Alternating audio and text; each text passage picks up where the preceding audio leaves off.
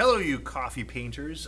Today what I'll do is this. We're going to be doing a little kind of practice, kind of get to know the coffee. I like to do a little value scale just so you kind of get used to what's going on. So the materials we have right now with this, I got a piece of crescent board. Works pretty good, takes the coffee really well. You want some water on hand. I got a little palette here too. You can use whatever. A little dish is fine, little maybe a lid to a container. You got a plastic container, perfectly fine for that. Just whatever you can find around. Got a watercolor brush here as well, a little bit bigger one, that's fine. I always use paper towel. Anytime you do any sort of painting, always have paper towel on hand. So first thing is this, what I want you to do is this, I want you to go ahead and make 4 different values. If you want to do 5, that's great. But 4 different values with the coffee, and it's a little bit hard to control. So mixing this stuff up, it's kind of interesting. You can see I've been using this palette right now. I've got some of my coffee here. It's all dried up though. You can always add water to it and bring it back to life. It's perfectly fine. It works really well. So I like to use some of the freeze-dried coffee. I got a little Folgers pack right here. It works pretty good. I can kind of control a little bit of it coming out. And I'm just going to go ahead and put a little bit into my little cubby here, okay? We're just going to go ahead and kind of do that. And you want to start out with just a little bit to begin with.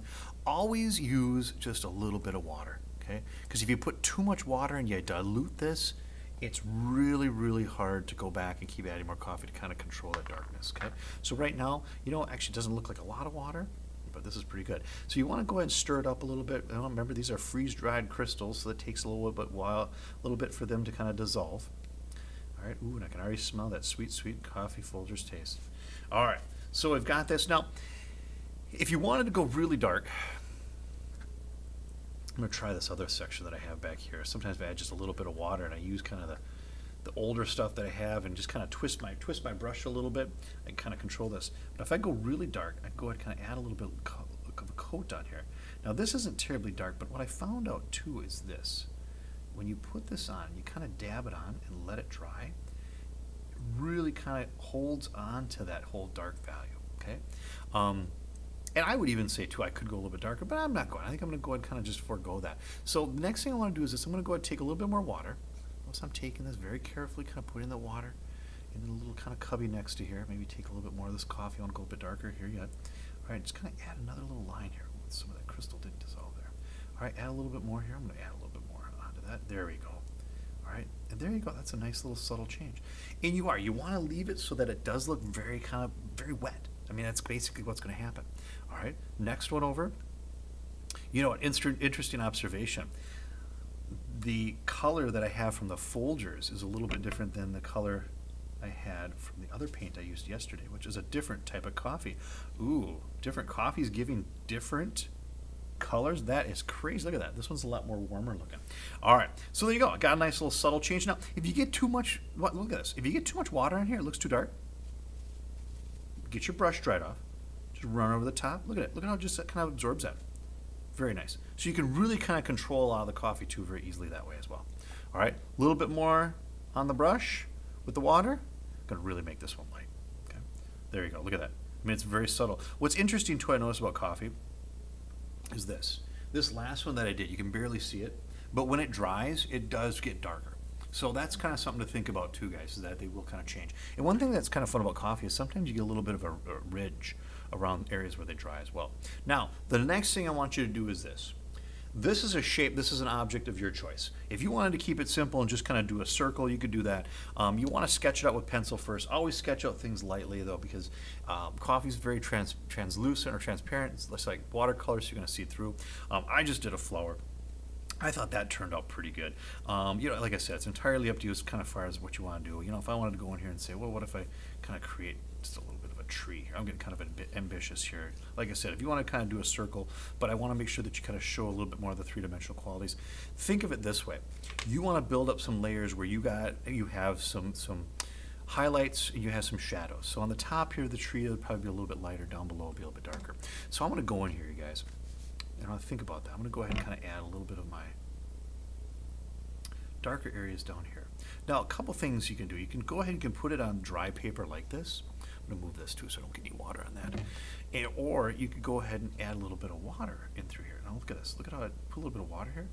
How it takes that coffee and kind of drags it up. Okay. And if you get too much in here, you can go ahead and kind of add a little bit on through there like that. Okay.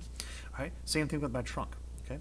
Actually, I'm going to go ahead and I'm going to add a little more coffee here too. I want to kind of darken this up just a little bit. Oop, gotta remember what end you got coming out of. Okay. All right, there you go. Go do that. Looks pretty good. Stir it around a little bit. Now, one thing that's kind of fun too is that with the Crescent board especially, the water dries pretty quick. So you can kind of work, but you have to have a little patience. I know with regular watercolor, you really have to have patience. But one thing though, when you start kind of having these areas kind of, when they're wet, kind of touch each other, it's really kind of tricky to kind of have that control because they're just going to bleed. One thing that's kind of nice too, and I forgot to mention this, with these watercolor brushes, if you twist them, you can get a beautiful point. I mean, you really can. Look at that. Look at how I'm able to kind of create this and create these nice little kind of lines in through there. Okay, that's pretty awesome. And you know, the other thing too is this, I could always drop in a little bit more coffee in through here. Look how it darkens that up. Drop a little more coffee here. And whatever I wanted left white, I'm just going to leave white. Okay, I'm going to go ahead and do this now. I'm going to go ahead and take a look. Remember, there's a little bit of that darker stuff here. I'm going to grab some of these here too. We're really going to darken this up. Don't be afraid to have this really, really kind of have a almost like a muddy type coffee. And the other thing too is this: don't dump this out or clean this off. You want to save this from day to day. All right, and you can easily do that. It'll dry out, but you just keep adding more water to it. And it works pretty good. Okay. Now, what I want to do is this. I kind of like that so far because putting that wet on wet, it kind of makes it kind of mushroom out a little bit. But what I do is this. I'm going to go ahead. I'll let this dry, and when you let it dry, then I can go back and I can go ahead and add some other details. What I'm going to do is I'm just going to pause this real quick and show what I mean. All right. Kind of let it dry out a little bit. I'm going to see if I can add some detail now with some of my darker coffee paint here, just by taking some of this. I'm going to try a little bit more of these here. There we go. I'm going to scoop up a little bit more here. All right, we're just going to go ahead and kind of see this. Now, hopefully it doesn't get too spread out. Oh, no, I can. I think I can go ahead and do this. So I'm just going to go ahead and kind of create a little texture now with this. And this is kind of a technique too. I mean, the other one was kind of when you do a wet paint or a wet kind of coffee onto the wet surface, it bleeds out. They call that wet on wet. This is kind of more of a wet on dry. And this is if you want to get more of kind of the sharper lines and stuff.